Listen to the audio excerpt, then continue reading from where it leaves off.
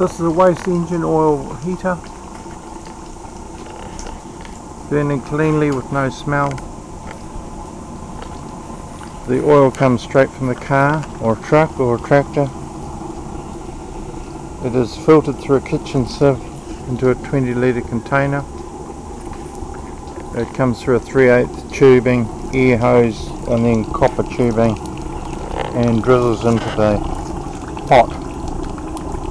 It's currently running at around 400 degrees Fahrenheit, which is 200 Celsius. It's got a 20mm copper tube going through the middle of it, and hot water is coming out the outside and just falling into a bucket. The temperature gauge is a coffee frothing gauge, and it's reading 55 degrees. Plenty enough to heat a spa pool or even your hot water cylinder. It would be ideal in a garage situation, as it is a bit big for a house. We normally use the 45 kg gas bottles on top. So for a workshop it would be perfect. One car of oil would keep it going for 5 hours.